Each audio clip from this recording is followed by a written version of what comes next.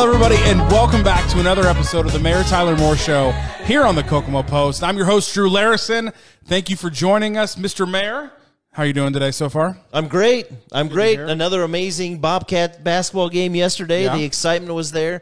Kudos to Brett Earlywine for lining up about 6 larger than industrial size fans to get the air moving in there. So it was a lot more enjoyable of a atmosphere, temperature-wise, Sunday versus Friday. I heard Friday was a little nuts. Steamy. Bree was telling me it's very hot, especially for a pregnant woman, as she is with child with the moment. So I heard it's hot. Is there no air conditioning in Memorial Gym? There might be if and when they need it. It may just cost us a little more if we ran it. Okay, gotcha.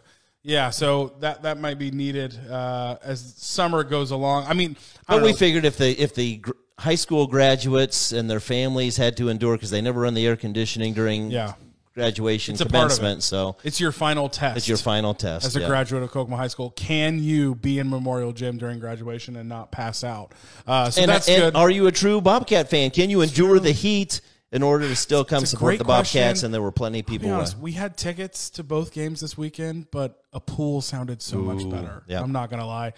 We were in the pool quite a bit this weekend, as you can tell by my bronze beauty of a face, working on that tan. In a few weeks, I actually will be going to Florida for vacation. Bree is going to take my spot on the show. So you'll hang out with Bree for a week. Perfect. She's very excited to not talk about anything important. Well, good for you for working on your tan base then before you don't want to go down there and burn. That's the goal. I'm working on the golden brown cookie skin before I go down to Florida. So that's good. You had a good weekend. I didn't really do much of anything. But as always, let's talk about what's going on at City Hall this week. Anything fun? Nothing fun. A lot of planning. We're starting to meet with department heads and even council members doing the same to start getting thoughts together for budgets. It's hard to believe not only summer's here, but budget time is here. So a lot of discussions with that going on.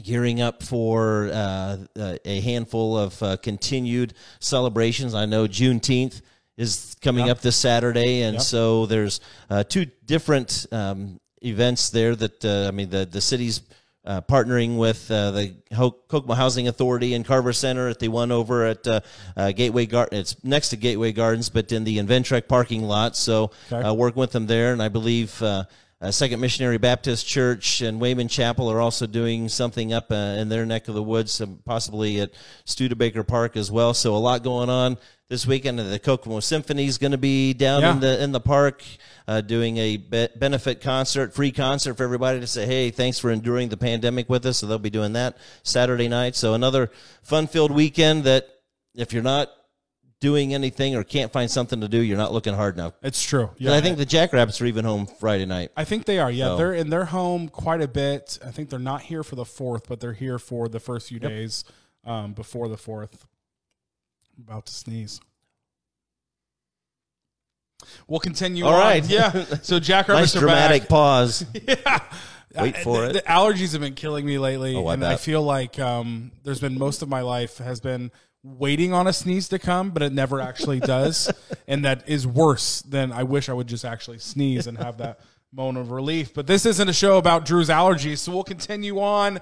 So the Bobcats were home this weekend, and Bree told me this morning you had a special role at the Bobcats game. Unbeknownst this to me. Weekend. So obviously one of the sponsors that does the shots where you do the layup, the free throw, and the 3-pointer, and you can win a gift card and such. Well, usually they pick the winner. They pick the participant, prior to the game start because it comes with their ticket. Well, apparently that individual didn't show up, and I made the mistake of standing up between the first and second quarter talking to somebody, and Bree was looking for a willing participant, I guess, and she called, just found called a me out over the PA and said, "Let's bring the mayor up to shoot."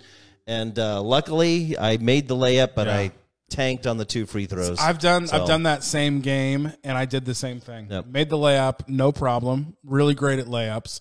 The free throw, both of mine went in and out, and it was kind of disappointing. And I looked over, and the Bobcats bench were just shaking their head. They're really disappointed in me. But that's fun. I mean, it's a good time. The Bobcats games, the gym, I heard, was extremely warm on Friday because outside the world was insanely hot. But the gym was really hot. But I mean, they lost Friday night in a tough game, but they won on Sunday. Won that big was great on Sunday. to see. Yep. Yeah. So another thing we want to do on the show this week, and this is going to be a first. This is I'm just going to make this up. It's called Foods with the Mayor. You know, that's a really great segment name. Is everybody laughing and they really like that? Maybe we'll change it for next week. No, I think that's it. I think there's no need to change it. It's good. Mayor Munchies. Well, all right, there it is. Munchies with the Mayor. Munchies with the Mayor. There we go. This one actually might fit into that category really well. This might be a munchie type of food. So there's this internet challenge going on where I think it started on TikTok, like most good things in the world do these days, where you take a slice of watermelon, which, by the way, who doesn't love watermelon? One of the greatest things to eat in the summer. Do you like watermelon? I had a really bad experience as a child with You watermelon. have watermelon trauma? At a family reunion, yeah. So this will be interesting. Do you want to tell us? Is it still scars you deep? At the time, I loved watermelon, and I sat and probably ate a whole watermelon myself, and I was probably 7 or 8, and it all came back up. And so there's that. So this is going to be awesome. And by awesome, I mean maybe horrible. I'm already starting to sweat. Okay, so there's this internet challenge, Michael, if you want to bring it in, that for some reason, this combination of foods, the internet says is really good together. And it's watermelon, as you can see, as yellow mustard. So this is what we're going to try today. Man, I swear, we did not know about your watermelon trauma before we planned this segment. But basically, you just take this. We have just classic French's yellow mustard.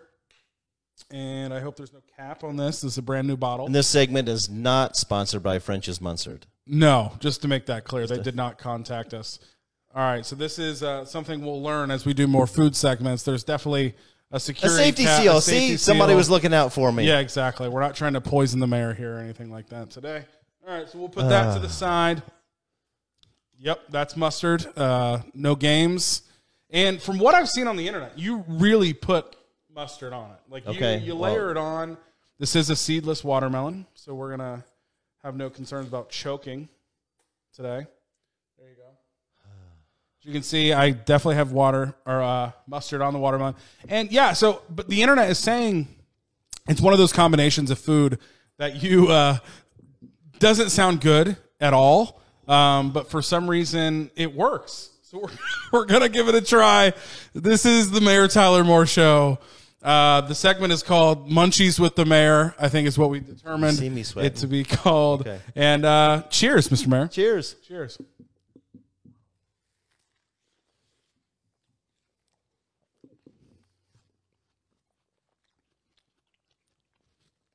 You know, producers should have checked to learn your trauma with watermelon before this show. The mustard actually helps. Does it really? It kind of takes the... I feel so bad. His eyes are watering. You can't see that. You good? I'm good. All right. I like to say... Oh, God. I like to say that the internet is undefeated at times. Like, for some reason, the internet does a lot of really great things. Did it just get warm in here? This isn't one, in my opinion. This is not one of the things the internet has done well. You don't have to keep eating this. I don't know. Believe it or not. You like it? Though the mustard does help. Help what? I don't know. It helps me get through the watermelon. For someone who has watermelon trauma. Mm-hmm. Well, good. Maybe we solved this. Is like a counseling session for your trauma that you have.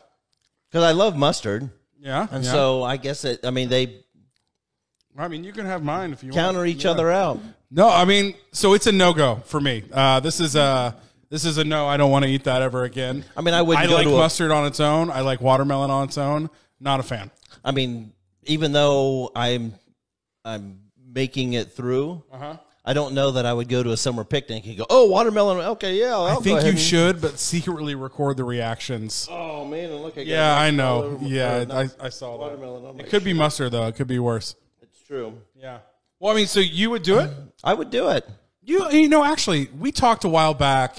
You were on one of our other podcasts that we have. Actually, it was during when you were running for That mayor. actually wasn't bad. Yeah, when the mustard, because the initial, and maybe it's a texture thing too, because the watermelon, it's like, oh, but then the mustard worked its way through and kind of You are like on a Food Network show describing this right now. The mouthfeel, the watermelon. You were on another podcast of ours when you were running for mayor, and you talked to us about your favorite sandwich. What is your favorite? You maybe have a history of weird food combinations. I do, and the thing, and if I could be having the worst day in the world and think, you know what? It's time for a bologna, mayonnaise, jelly, and cheese sandwich. There it is. Bologna, mayonnaise, grape jelly, and cheese. American cheese. That just turns my day around. Yeah, can you? You want more? No, we'll wait till later. All right. We'll wait till later. Yes, maybe you just have a thing for weird food combinations. It could be. I mean, the Coterie, actually, they have a burger they make, and it's grape jelly and mayo. Okay. It's like they mix those two together, and it's like a jelly mayo, and it's... Yeah, okay, so you get a thumbs up from Mayor Moore. Mustard and watermelon. My wife will be surprised because she makes fun of me because of my watermelon phobia. I know, and I'm still sweating, but it was good. Love to see it. It was okay, good. Awesome. Well, maybe we'll do a Munchies with the Mayor another time. We'll do more segments. Maybe if you have a local restaurant, and you want to, supply some food for the show, maybe we'll try some stuff on camera in the future. That could be fun to show off our great local eateries that we have here in Kokomo. All right, so the next up I want to talk about, and this week for the Ask the Mayor, which usually for the Ask the Mayor segment, honestly, we haven't got a ton of questions from people, which either means they have no questions, they're completely complicit with how this the city is being ran, or they don't have any questions, or they just didn't see our post asking for questions. Not the same this week. Not this week. You guys blew up our Facebook post, our Instagram posts, our DMs. You guys blew those up with a lot of questions, and we all those questions, we picked them out today, the ones that really make sense right now. Some of them make sense for later things going on in the year, but we didn't. I mean, there were tons of questions, and if we did all of those questions, we'd be here. This would be a 2-hour-long show. We need few more pieces of watermelon. We'd have to have the whole watermelon, I think, to get through that. So we're going to do a bunch of questions with the Ask the Mayor segment. The first one, which is really interesting, can we please have more electric car charging stations downtown in the parking garage? Which that's funny because does the new parking garage have charging stations as well? I think it's got a couple in it as well. There aren't very many because I know there's a couple in the There's only 2 of them, I think, garage in the first garage. And I've been trying to talk my wife in. I'm a big fan of the brand Tesla and Tesla cars and everything like that. And I've said for us who live, work, and play pretty much downtown Kokomo, it's the perfect world for us to have an electric car because we would park it in the garage, charge it all day. Yep. I wouldn't, because they're free, by the way. Yeah. They're free chargers. So we would literally never have to pay to fuel our car. But anyway, that was from Brianna on our Instagram page. Okay. So as we continue to do development, because I know we're still working on the hotel and conference center. So, I mean, as we look at development, I mean, that's good to know that there is a need in the 2 garages.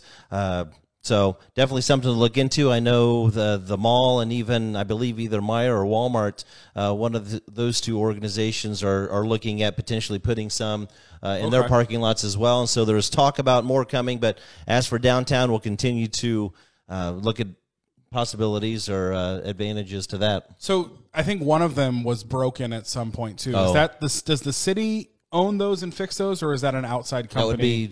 It's probably an outside company that we contract. I mean, they're the city's responsibility. Yep. Okay, gotcha.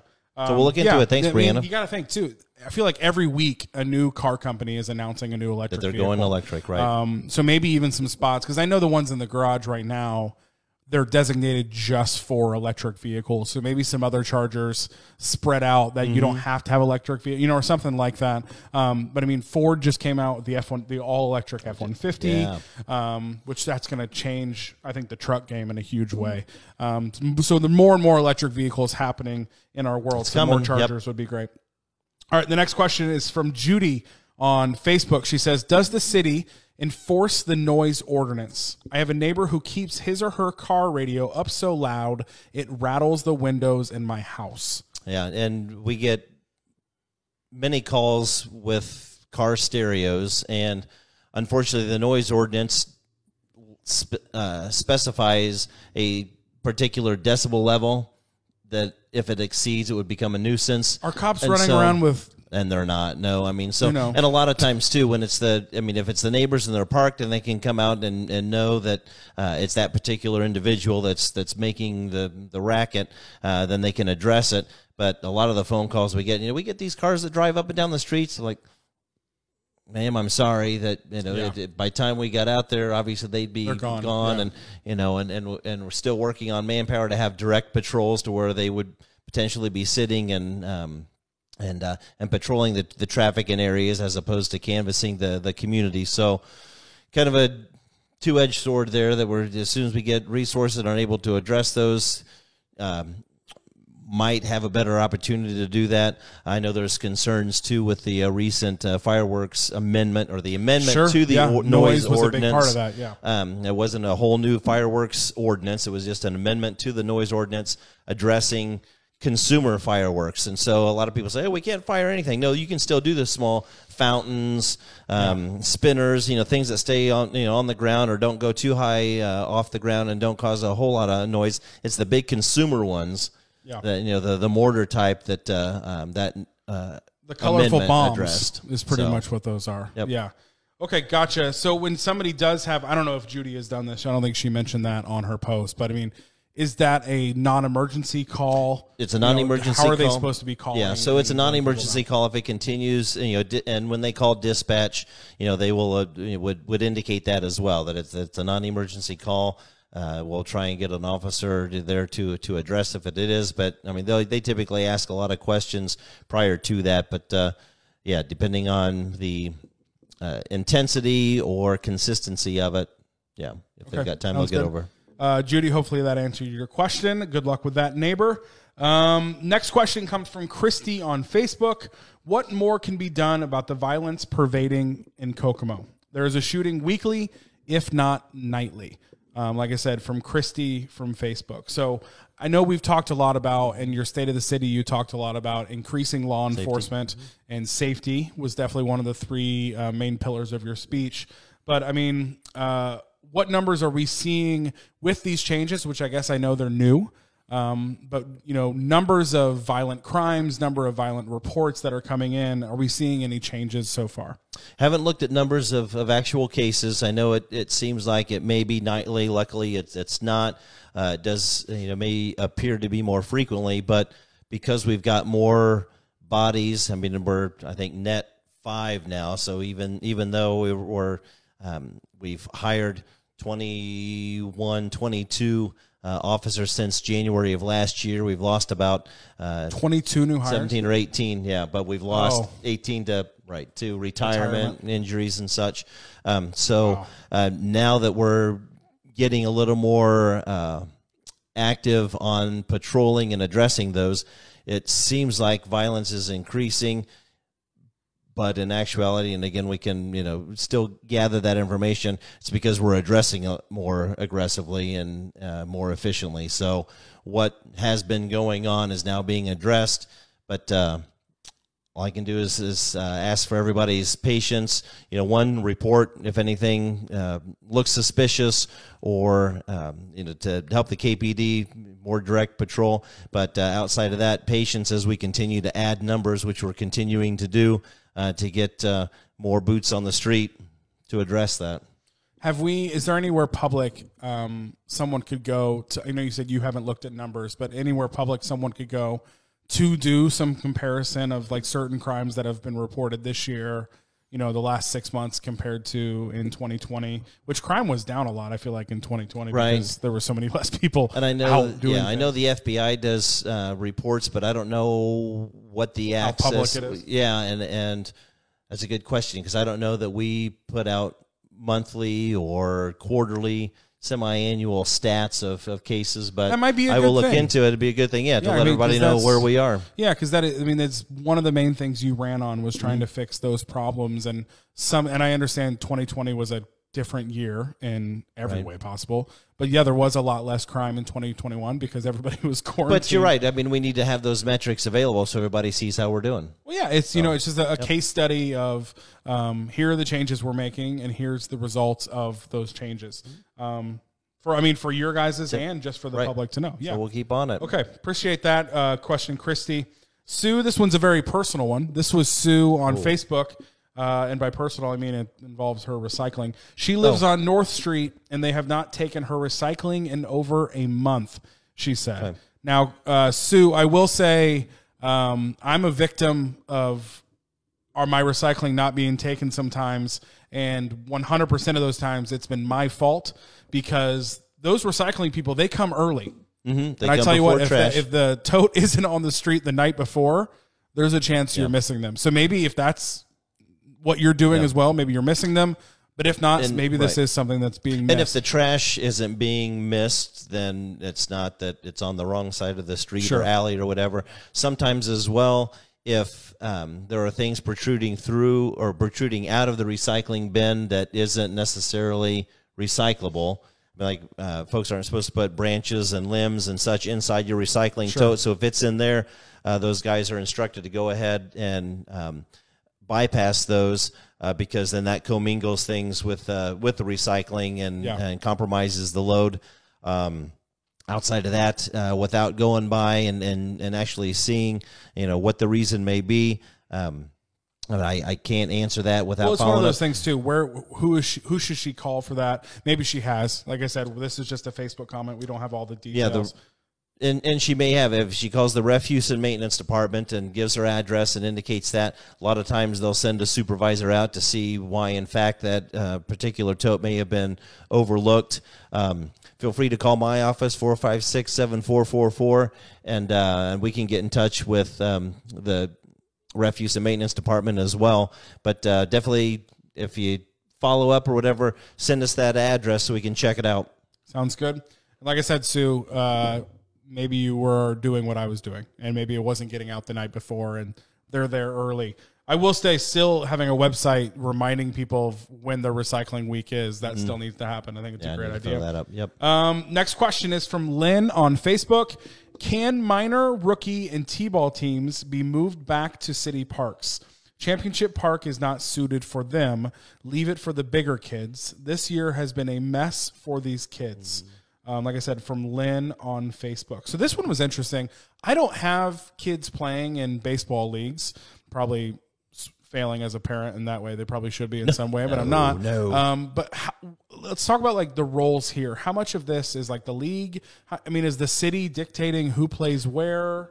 How does that work? Obviously, we constructed Championship Park, and the leagues represented by each of their respective presidents. So for the past, really, I think 2 or 3 years since Championship Park has been in the planning stages, planning and design, the presidents from UCT, Southside, Northside, Eastside, the Girls Softball League, Babe Ruth, have all been meeting to form this Cubs, so the Kokomo United Baseball and Softball League, and it was their desire and their decision to combine the leagues and play out at the state-of-the-art facility for these kids.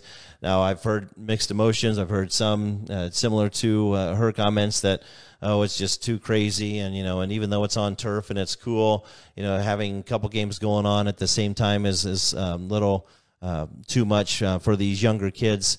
But also, conversely, had others say, oh, this is the greatest thing, and it's such a wonderful opportunity for these kids, and it's going great.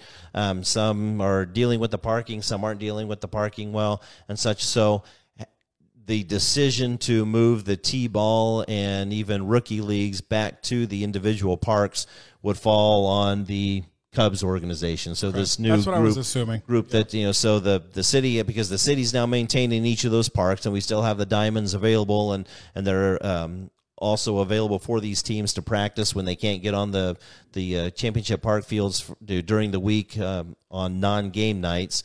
So they still have access to that. So if that's a desire of the Cubs League to do, that would be up to them, but the city's going to support whatever they decide to do as that league, but I mean, we can only direct and suggest and continue to make those available. Yeah, that's what I was assuming, that it was more up to the league. And I think this year, especially being the first year at Championship Park, a lot of these leagues are thinking, let's try to play there as much as possible, and how it works out. To figure it out, to be able to see it. I still haven't been out there in person.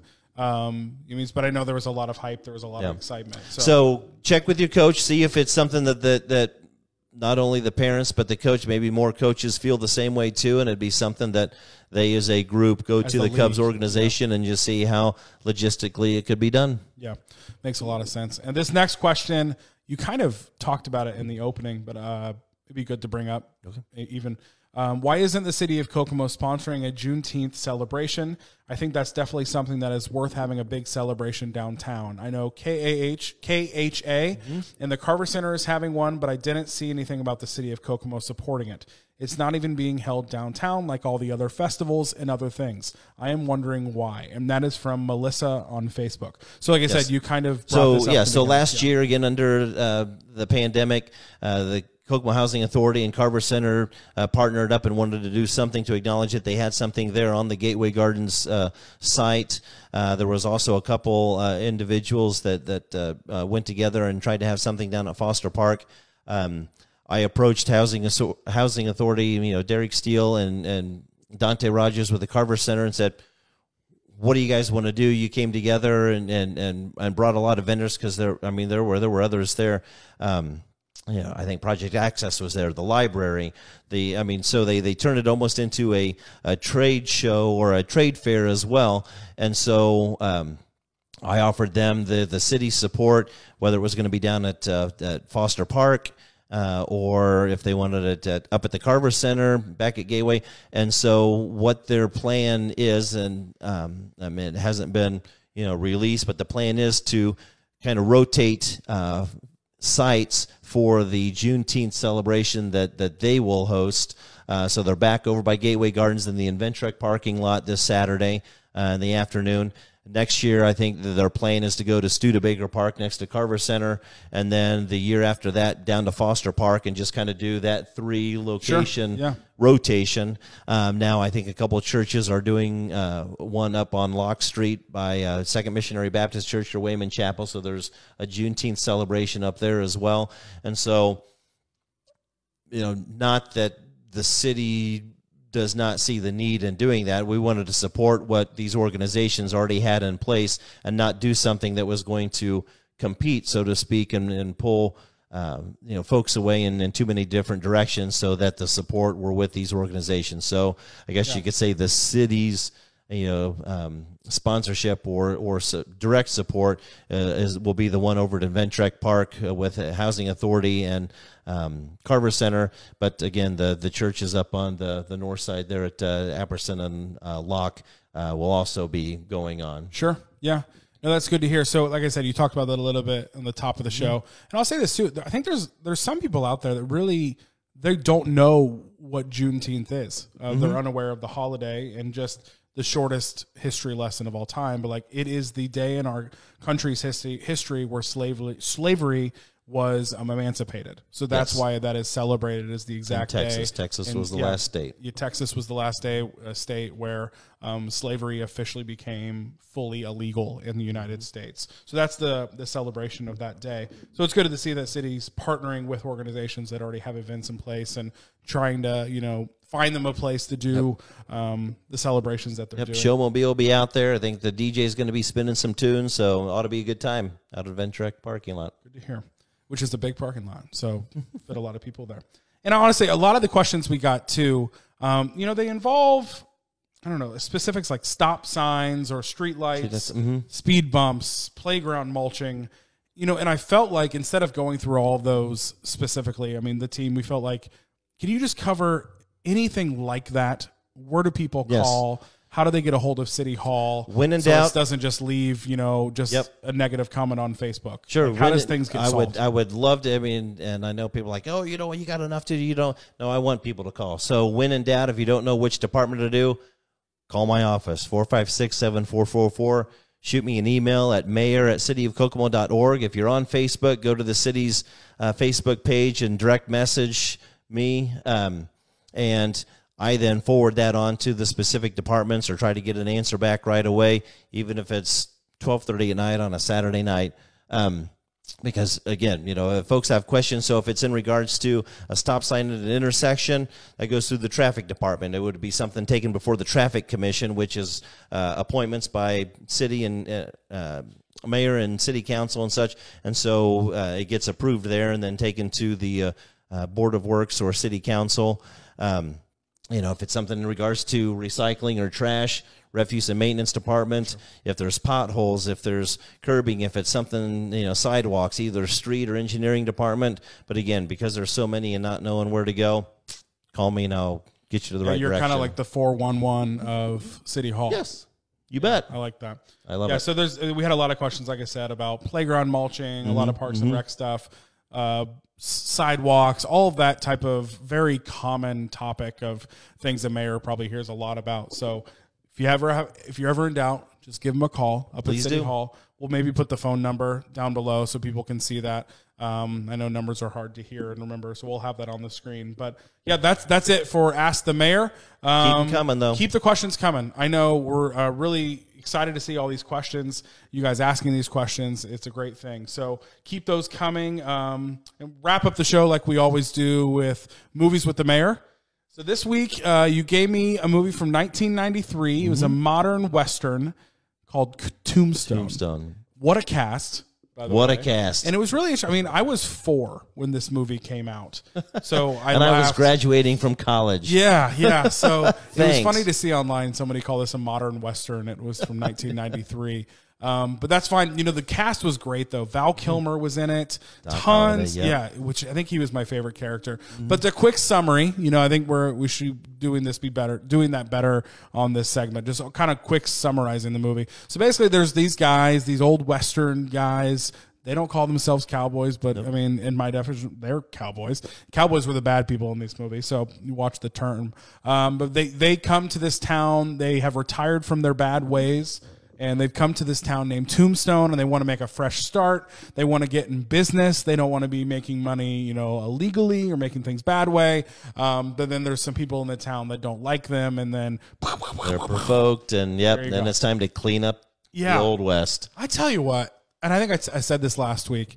I grew up with Westerns on a lot at my house. My dad loved watching Westerns, whether it was like a TV show or actual movie of it. My dad loved watching Westerns, and I never really got into them because that was like his old man thing to do.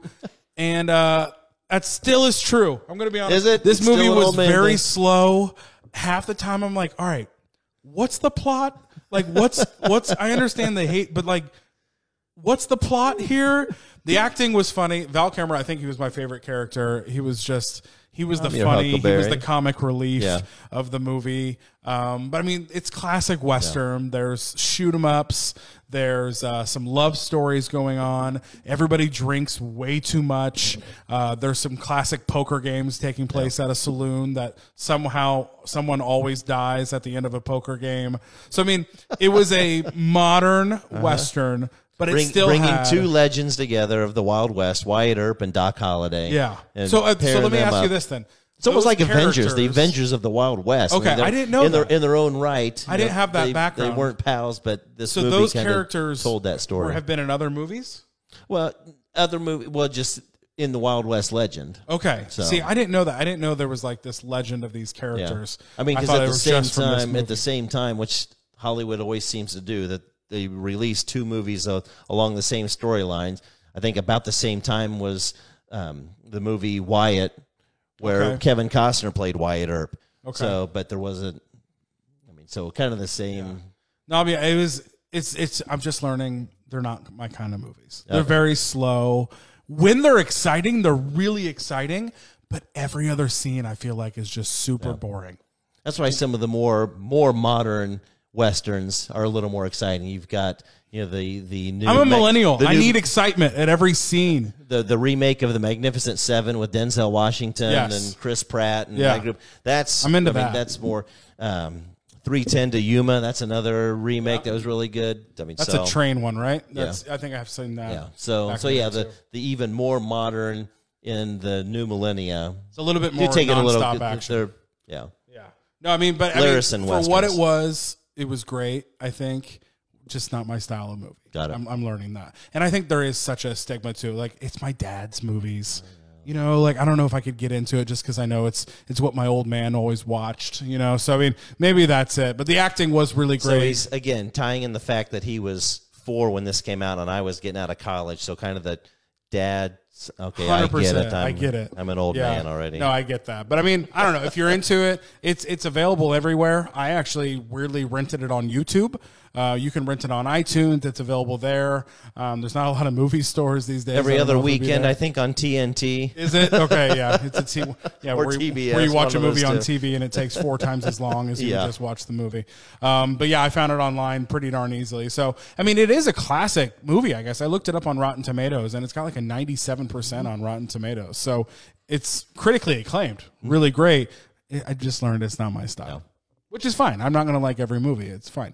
But so let's talk about what is the movie challenge this week. What am I going to watch?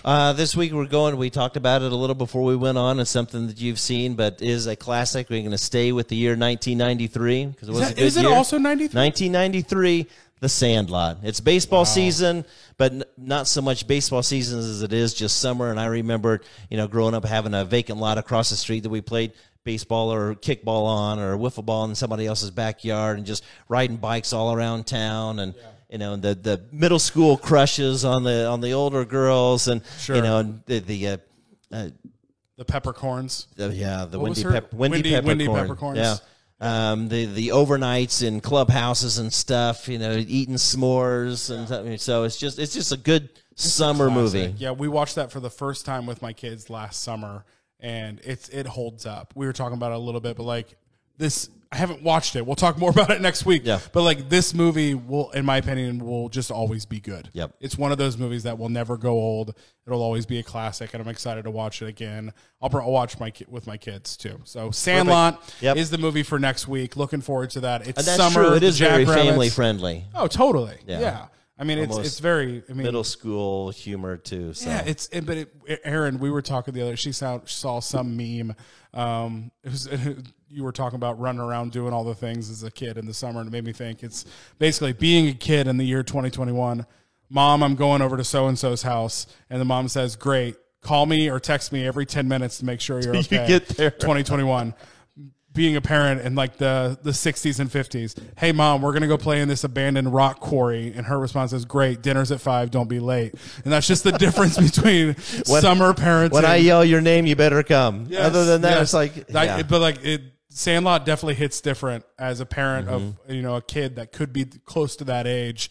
And they're just running around on their bikes all summer, going to some ballpark where there's this beast of an animal on the other side of the wall. Parents have no idea where these children are. It's amazing.